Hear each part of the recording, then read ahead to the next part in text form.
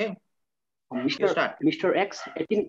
Okay, sir. Mr. X, 18 years old male from Borgat, student, Hindu by religion, unmarried, was admitted to UCMS TS emergency with chief complaint of pain in right leg for 1 hour. Okay. My history of presenting illness. My patient was apparently well 16 days back. He had collision with scooter with sustained injury over right leg. Pain was in the right leg, acute on onset, continuous in character, non-radiating, aggravated on movement. He also had injury over head, mild abrasion over bilateral hand. There was history of loss of consciousness for about 1 hour. No history of bleeding from ear, nose, and mouth. No history of abnormal body movement. No history of vomiting. No history of urinary retention. And he was operated, and today is second post-operative day.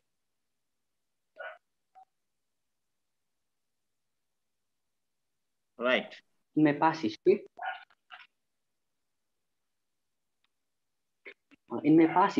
no history of similar illness in the past. No history of chronic disease like TB, asthma, hypertension.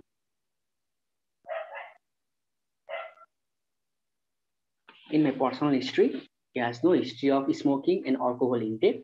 He consumed mixed diet.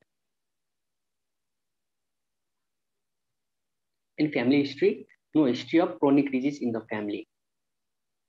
Okay. And in drug and allergic history, no known history of drug and allergic history to food.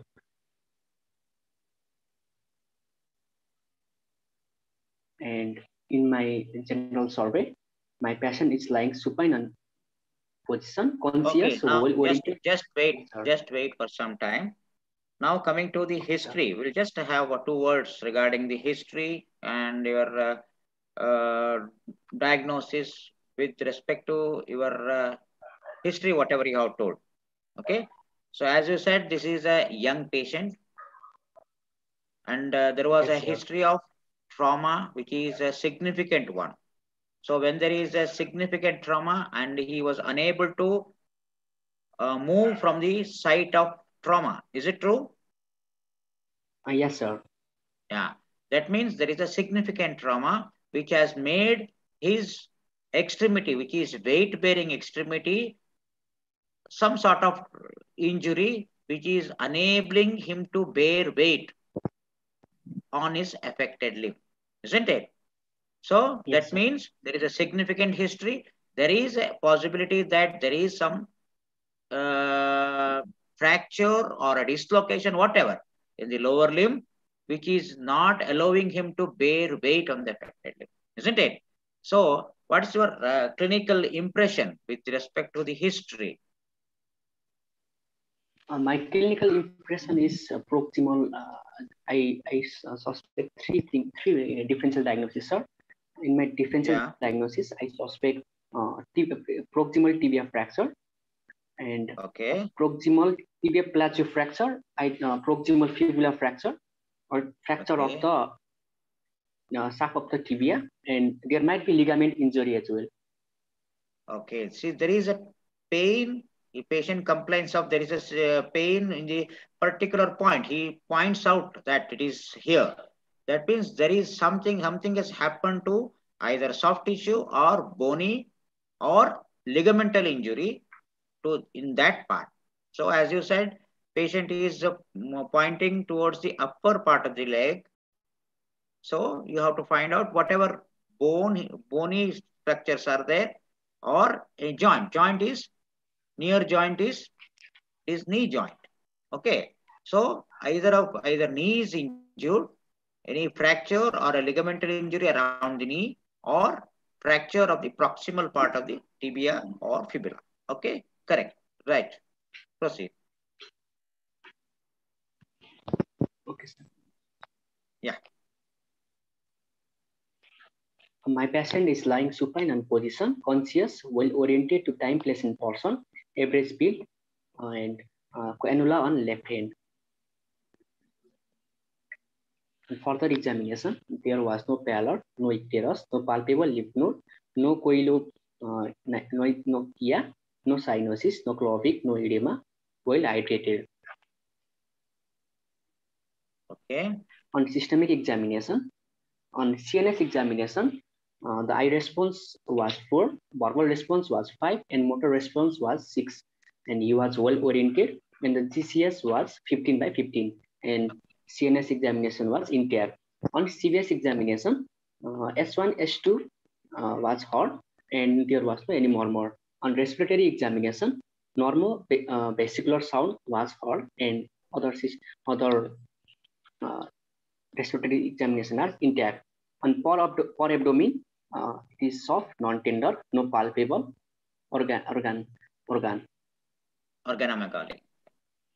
Say now, yes, because it's a significant trauma case, your general survey and systemic examinations are most important in this case.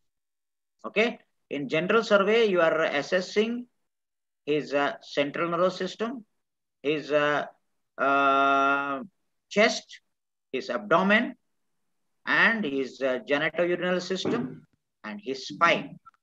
All these things are assessed in a general examination, and which will be we are helping in a diagnosis with a systemic examination. If you have any doubt, a systemic examination like CNS, you have to examine his conscious, right from the consciousness to his examination of general examination of whether he is able to move his lower limbs or any sensation. Like central nervous system, definitely very important in any traumatic case.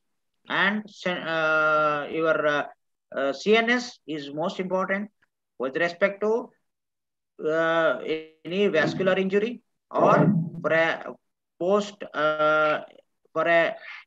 posting for a surgery.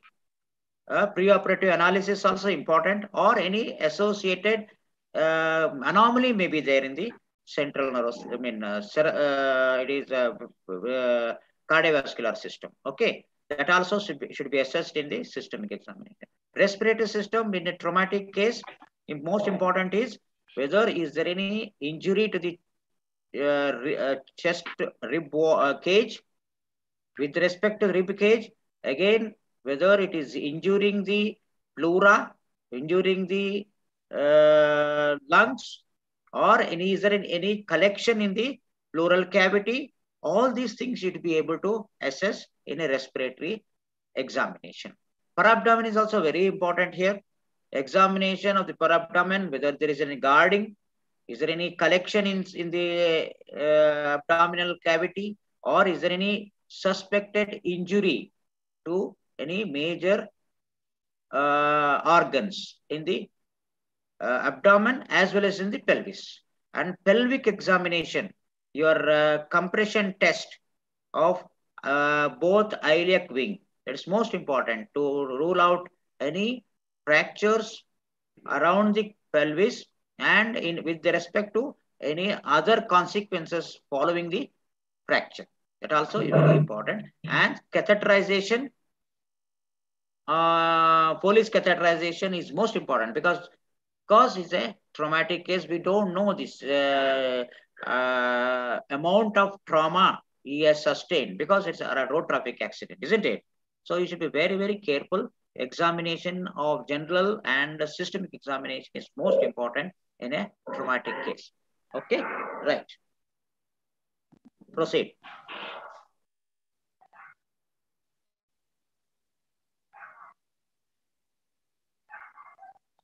May I proceed, sir? Yeah, proceed. On my local examination, on look, I found right leg elevated above the pillow. Slab is placed above knee, posterior to neck of metatarsal. Right lower limb flexed at hip, at knee, and ankle neutral. On field, there was tenderness present at proximal leg. Okay. What's your inspectory findings? Inspectory findings here. What are the inspectory findings? Because now, as it is a second post-operative day, you need to, I think you can remove it remove your slab, whatever is applied, you can find out what is there inside, because it's a post-operative. Pre-operative, it is difficult to remove the slab. You can just remove the slab and you can inspect. So what was done? Where is the any swelling, any ecchymosis, any, because it's a post-operative, any surgical scar, surgical wound, which is sutured, all these things you should be able to inspect.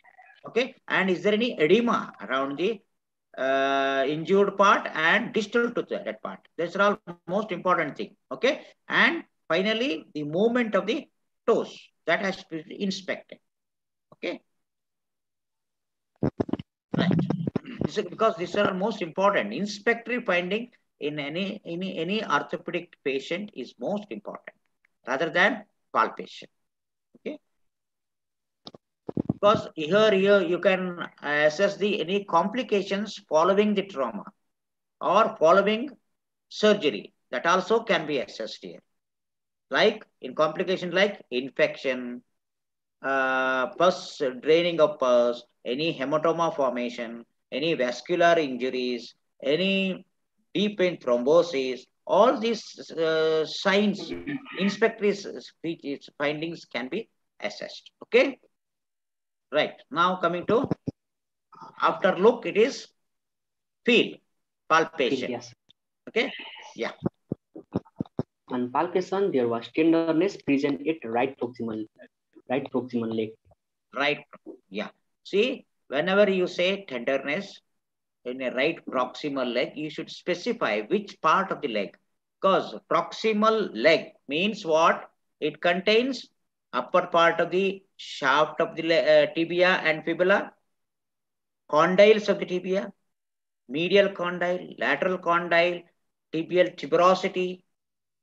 Okay, and posteriorly you have knee joint and popliteal fossa also. So all these things you should be able to identify. You can just say, don't generalize the word proximal leg. Okay, you anatomical landmark. And one more thing you have forgotten is upper end of the fibular head. Yes. You should palpate. Okay, right, good. On movement, on right leg, movement was restricted at knee joint due to slap. On left leg, normal movement at hip, knee, and ankle joint. Okay, so movement is also one of the most important finding here, because it is post-operative. You can remove the slab and try to move, because you said it is a second post-operative day, provided patient was performed any intervention like any open reduction and internal fixation, or closed reduction and internal fixation. If the fixation is stable, you can mobilize the knee joint and you can remove the slab and you can examine it. Okay, so whenever you are performing the movement, if it is not painful, you can try to move the knee joint. Any trauma around the knee joint, around any joint, here it is knee joint, you need to assess the movements of the joint which is nearby to the fracture. Okay, sometimes it is difficult because of trauma. If it is trauma is very near to the joint, like the condylar fractures, there may be difficulty in moving the limb, but your main aim is to assess the movement of the joint which is near to the fracture site. Okay, right. Proceed. May I proceed, sir? Okay, sir. Yeah, sure.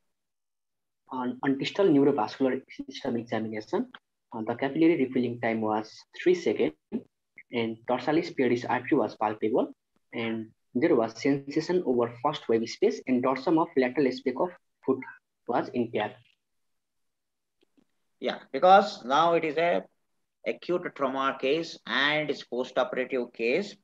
your assessment of vascularity on the distal part of the limb is most important, because we don't know, there may be possibility of compartment syndrome. It can happen pre-operatively also or post-operatively also. What is compartment syndrome? The raise in the intra-compartmental pressure. There are compartments in the leg: anterior, posterior, lateral, anterolateral. In anterolateral, it is superficial as deep. In posterior also, superficial posterior and deep posterior. All these compartments are differentiated by intermuscular septum, isn't it? These compartments are called osteocutaneous and osteo. It is one side it is covered by bone, and other sides are it's covered by fascias. It is intramuscular septum. So they are tight. If there is any collection inside, like hematoma collection, there is a possibility that the neurovascular and the muscles can go for compromised vascularity. In turn, there will be necrosis, ischemias. All this you might lose the limb. So you should be very, very careful, and you should be able to identify at the earliest. So what are the findings of compartment syndrome? Earliest clinical sign is, what is the earliest clinical sign of compartment syndrome is pain on passive stretching. When you try to stretch the toes in the lower limb, whenever there is an excessive pain on the compartment, there will be, that is this earliest sign of compartment syndrome. So that is very important to assess the vascularity in the lower limb. Okay. And sometimes, your distal pulses can be absent because of the increased compartments proximal to the distal pulse. Okay. Like as you said, the dorsalis pedis. Please remember, dorsalis pedis pulse may be absent in around 15 to 20% of the patients. That dorsalis pedis may be absent. So definitive pulse is posterior tibial artery. Okay, posterior tibial artery, where you want to identify, where is the pulse? You are feeling the pulse in between medial malleolus and the what is the other point to identify? It is in between the medial malleolus and the calcaneum. Okay, in between you can find on the medial side. So you can find the medial or posterior tibial artery. Okay, right. Ravi, continue.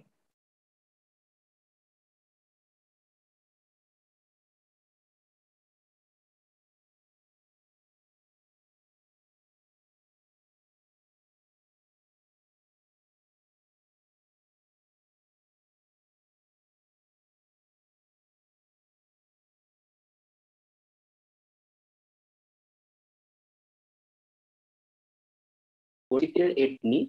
He was operated on 2nd day of admission. Today is 16th day of admission, Okay. and he complained of tingling sensation of right leg. Yes, sir. Tingling sensation of the right leg after 16th day. Why? What is the reason for this tingling sensation? He was all right. 16th day of post-op 16th day. Today is the 16th day of admission. Okay, second post-operative day. So what will be the reason for this tingling sensation in the right leg? There may be because was recently operated again. Yeah, second day. It is the second day of post-op, isn't it? So he underwent some surgery to the fracture, and he was I don't know what is the type of surgery he underwent. It may be an open reduction and plate fixation, or a nail into the intramedullary nailing. Whatever procedure they must have done, there may be hematoma formation in the proximal part of the leg, and it might cause some irritation to the nerves, especially common peroneal nerve. It might be this reason for its tingling sensation. Okay. Or one more reason for its tingling sensation, the amount of compression post-operatively our surgeon or your assistant is going to give to the leg. That may be the one more reason for the tingling sensation. Okay. Right. Proceed.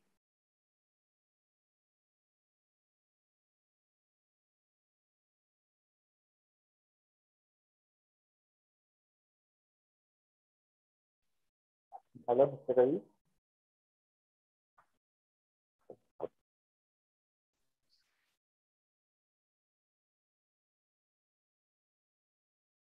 Sorry, sir. It was disturbed, sir. Yeah. There is some problem with your network. Yes, sir. Yes, sir. Yeah. Is it fine now, sir? Yeah. Okay. No, right. Proceed. So you understood now the reason for his tingling sensation in the leg. There are two reasons. One is post-operatively, there may be some hematoma compressing the adjacent nerve, or maybe because of the your compression bandage which you are going to give apply to the leg. So that may be the reason for his tingling sensation. As long as there is no motor disturbance, need not worry. Okay, right. Proceed.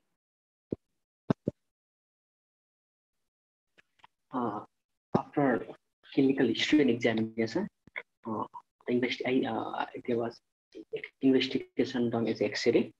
Okay. And this is a plain X-ray of right leg. This is the pre-operative X-ray, isn't it? In epi and lateral view, yeah, where there is fracture in shaft of the tibia. This is called comminuted fracture.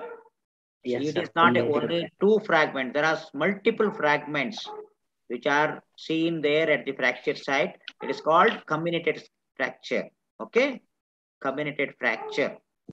But it is not very much displaced. It is fractured, but it is in the same place. So it is undisplaced one, comminuted undisplaced fracture of the upper end of the shaft of the tibia. Okay.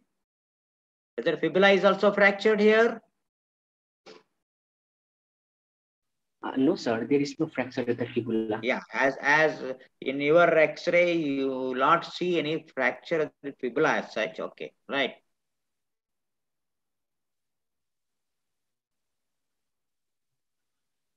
Proceed. May I proceed, sir? Yeah, proceed. Now you have to ask one more question here. You are given X-ray leg. You have to examine the leg.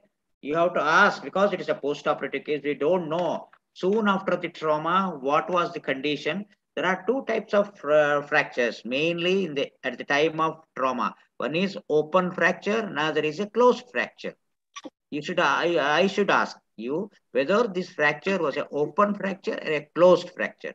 What is the difference between open and closed fracture?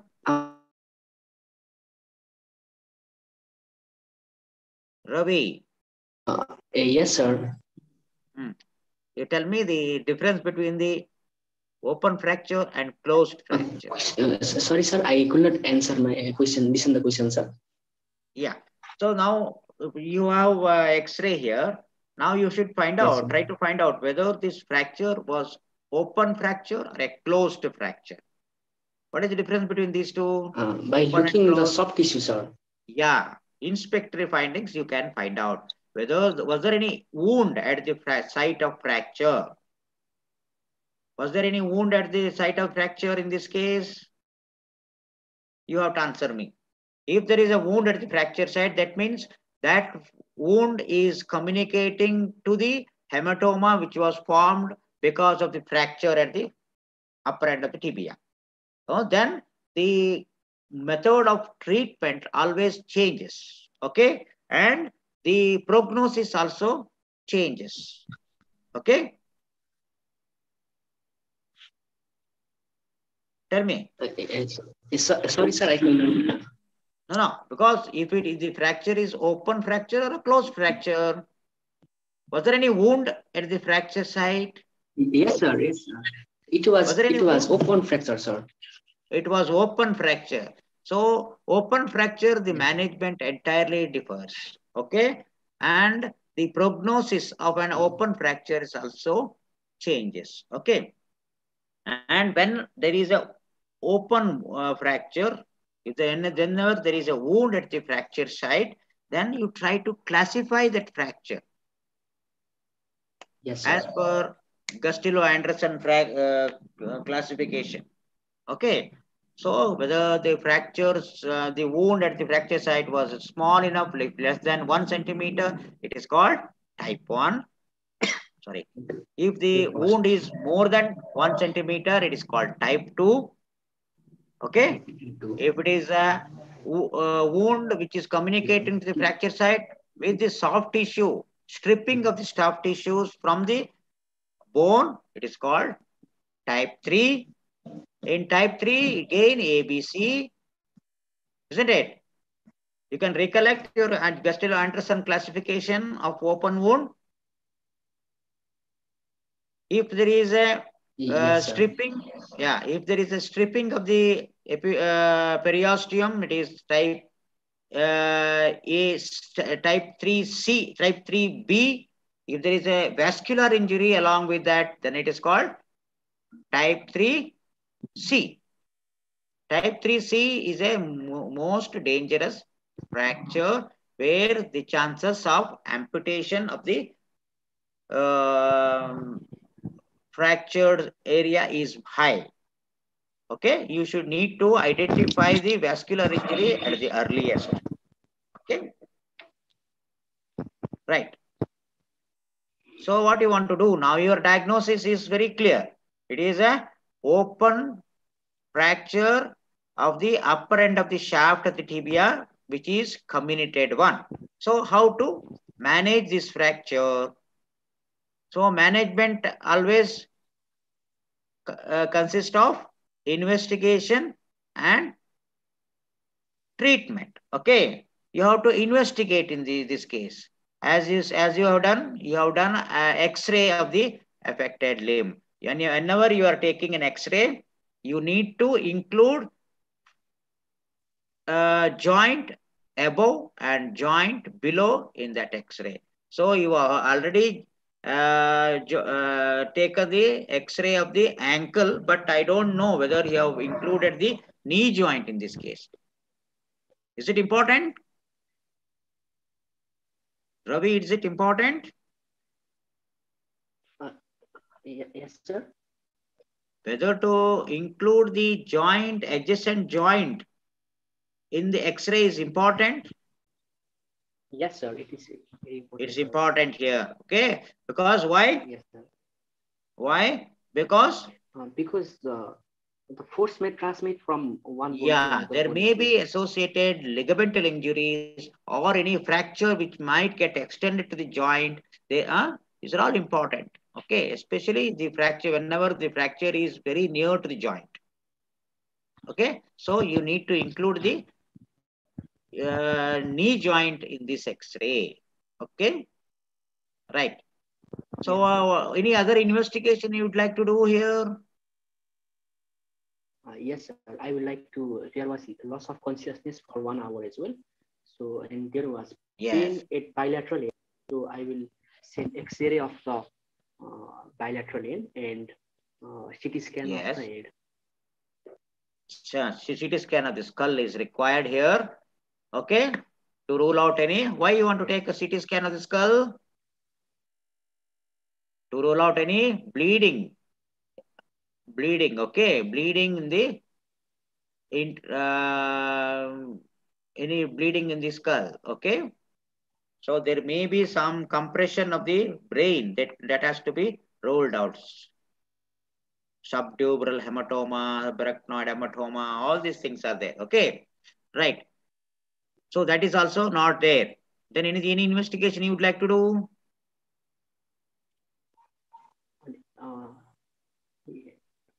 If there is any ligament injury, then I will be sending MRI, sir. MRI. Before MRI, if there is any doubt, because it is very near to the joint, you need to do an CT scan of the knee joint. So sometimes there may be an undisplaced fracture which is extending to the joint surface. So if that is the case, then you need to extend your fixation up to the joint. Okay, so CT scan is important. As you said, to identify any soft tissue trauma or ligamental injuries, you need to take MRI of the joint, adjacent joint here. Okay, any hematological investigation is important here. Yes, sir, because it is proximal tibia fracture. So yeah, there might and be it is an open fracture. It was open for quite a long time, almost 2 weeks it was open, isn't it? Yes, sir. Yeah, so the chances of infection, generalized infection, okay, that is also more common. So you need to do all the investigation to rule out infection at the site of the trauma, and any bacteremia should be ruled out. Like, what are the investigation you'd like to do here? Sir, if there is any bacteremia, then I will be sent for culture. Yeah, total count, differential count, CRP, ESR, okay, and blood culture. Blood culture also can be done, but some majority of time blood culture will be negative, because you already, whenever patient comes to you, you start your antibiotics, isn't it? Broad spectrum antibiotic usually starts. That's why your blood culture you will be usually negative. So your diagnosis of septicemia or bacteremia will be by CRP, total count, differential count, and ESR. Okay, right. And any other investigations like your cytologies, any other investigation to help and to give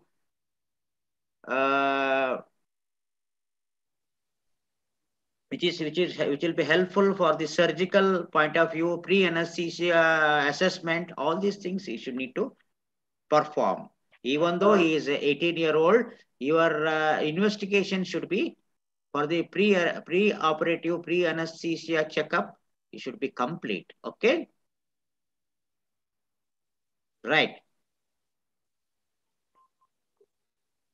And one more thing you must remember, as patient with the fracture of the proximal tibia comes to you, the first examination should be distal neurovascular injuries. Okay, so whenever there is a proximal fracture of the proximal part of the tibia, because your vessels, popliteal artery is, and its division of tibial artery is very close to the proximal surface of the tibia.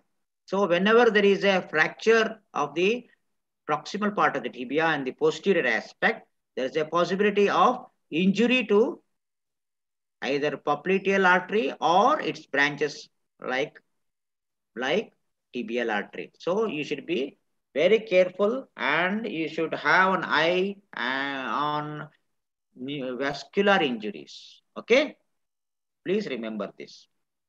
Right. So what you want to do now? Because you said what? Why did you know? Do you know what is the type Gastello-Anderson classification in this case? Yes, sir. It Because was great. Yeah. It was grade 3, sir. Grade 3. Grade 3 means they are very clear. In a grade 1, you can do a debridement and you can do a definitive fixation, internal fixation. In grade 2 also, if the wound is clean, you can do a primary debridement and you can fix it. If the grade 3, there is no question of internal fixation, because there is a stripping of the periosteum the soft tissue injury is such that the chances of infection, if you do an internal fixation, is very, very high. So you always try to do external fixation. You stabilize the fracture by external fixation in case of grade 3 wounds. Okay, grade 3 type of open fractures. Okay, right. Okay. Now, what is the method of stabilization of the fracture in this case? As you said, it is a type 3, isn't it? Yes, sir. Yeah. Sir, after reduction of the fracture, then I will apply. Yes. I will apply external fixator, sir. External fixator. Very good. Very good. External fixator is a, yeah. Tell me. After, because there was swelling and there was soft tissue injury as well. So initially, correct, I will be managing through the external fixator, and after decrement in the swelling, then I will be proceeding for open reduction and internal fixation. Okay.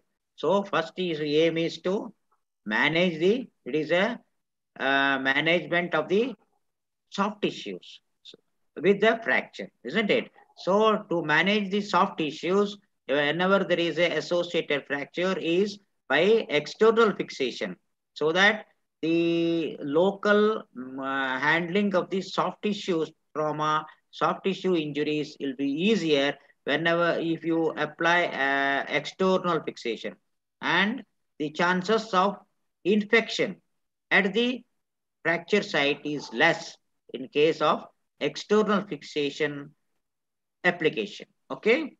So once your soft tissue is clean, soft tissue is covered at the fracture site, you can remove the external fixator, wait for the pin track to heal, and you can do a definite internal fixation either by using intramedullary nail or a extramedullary plating can be done in this case. Okay. So that is a method of treatment in this case. Okay. Yeah.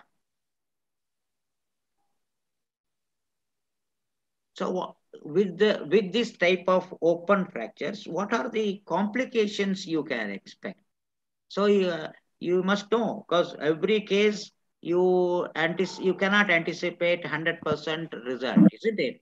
So you need to anticipate complications. So what are the common complications of type 3 open fractures?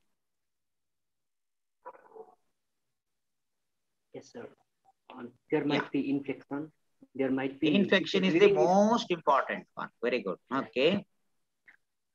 If the bleeding is severe, then there might be hypovolemic shock. Yeah, sometimes. Okay, right? Yes, sir. And there might be injury to common peroneal nerve. Common peroneal, because see that your combination is on the anterolateral and posterolateral and anterolateral part of the leg. So where the common peroneal nerve also comes there, it comes from the posterior to anterior, isn't it? So the chances of common peroneal nerve is also there. Okay, good. Anything else? Yes, sir. There might be osteomyelitis as well, sir. If in the later condition. It is infection. Following that, it can go for osteomyelitis. Anything else to the fracture per se? One is infection. There might be deep vein thrombosis. Deep vein thrombosis, agreed. Long-term complications here. Long-term, there might be malunion, non-union, delayed union. There's the possibility of non-union in this case, because your hematoma is drained out, it is open, there's the possibility of infection at the fracture site. So that all these things can lead to, and there is a soft tissue stripping at the fracture site. So all these things can lead to non-union. If there is infection, then you can have an infected non-union at the fracture site. Okay. As I said, it is osteomyelitis.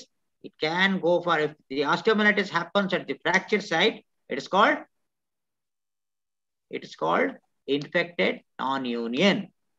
If usually when there is infection at the fracture site, it goes for non-union. Chances of union is delayed. So it is called infected non-union. Okay. Right? Yeah. Anything else? Can you get a shortening of the limb? Yes, sir. Possibility is there or not in this case?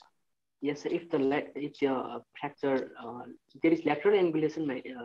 Yeah, here there is so much of combination at the fracture site. As you said, it is an open fracture. There is a possibility that the infection at the fracture site. So it can go for osteomyelitis. All these small fragments which are devoid of soft tissue coverage can go for ischemias, devoid of blood vessels, blood circulations. They can go for sequestrum, isn't it? Sequestrum, yes, and they lose its growing potentialities, and they will just become a nuisance or foreign body at the fracture site, causing infection, isn't it? So there is a possibility that all these things can go for sequestration of all these small fragments of the bones which are devoid of blood supply. Sorry. So there is a possibility of shortening of the limb. Non-union, infected non-union, shortening. Okay, all these things are complications of the fracture site. Okay, right. Okay. So what is the advantage of fibula being not fractured in this case? As I said, there is no fibula fracture, isn't it? So what is the advantage? There may be, there's a possibility, this is in fact, it is a spring as well, sir. Pardon?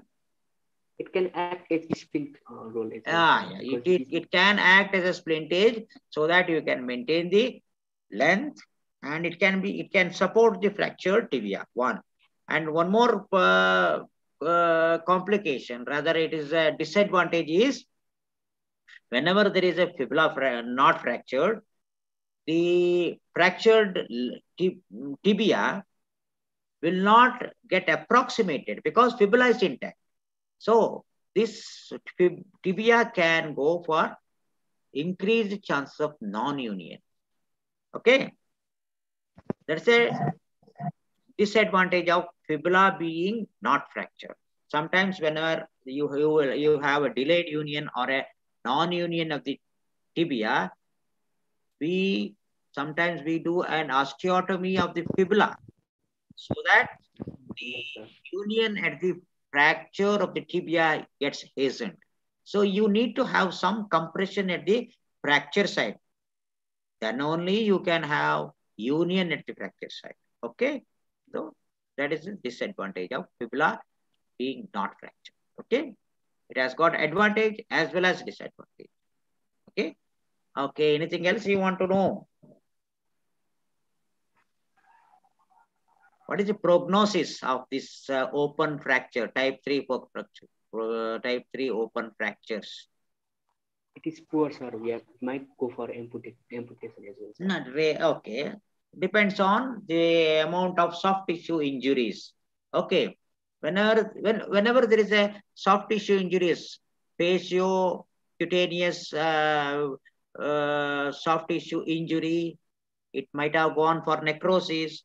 So how will you reconstruct your faciocutaneous flaps in the leg? You need to do a plastic procedures. Some flap coverage.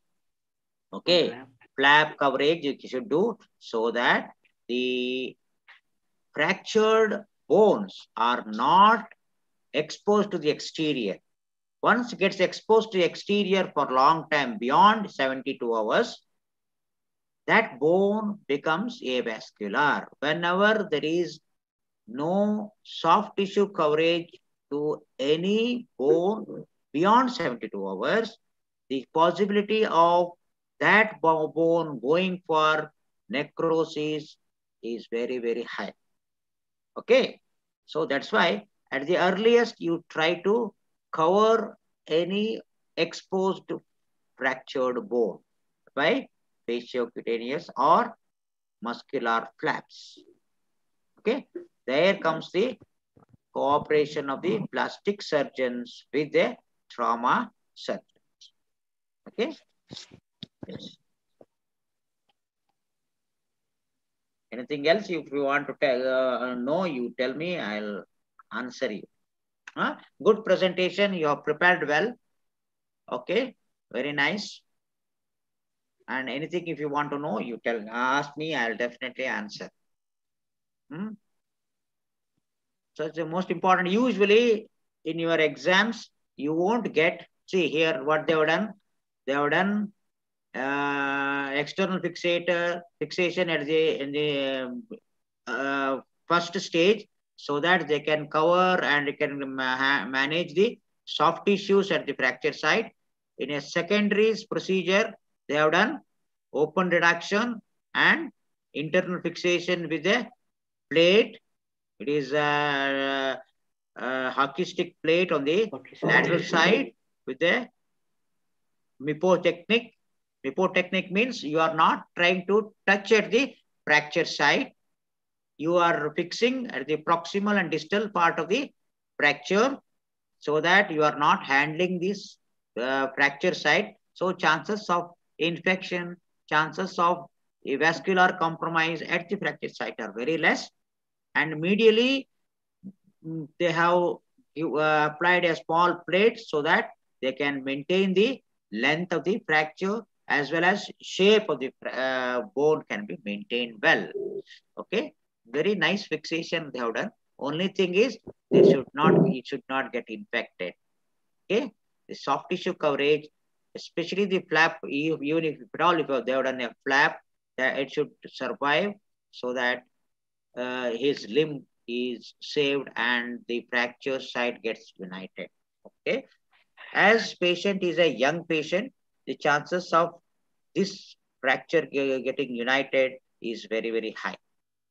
Okay, so nice one. And as I was telling, any open fractures, the chances of infection, non-union, infected non-union is very high. The early soft tissue coverage and stabilization is most important. And you can't make the limb immobilized for a long time. So here the mobilization of the knee joint and ankle joint is also important here, so that you can give a functional leg to the patient. Major important thing is you need to give a useful extremity to the patient after your surgical procedure. Okay? Right. Okay. Anything else you can ask me? Otherwise, we can close down. All these things is X-rays. You had done a survey of the X-rays, isn't it? Was there any fracture there? No, sir. There was any fracture. Yeah, no fracture. Chest is also important. Whenever there is a polytrauma case, chest X-ray is most important to identify any collection in the chest cavity. Okay? Yes, sir. Right. Okay, good. Good. All the best. All the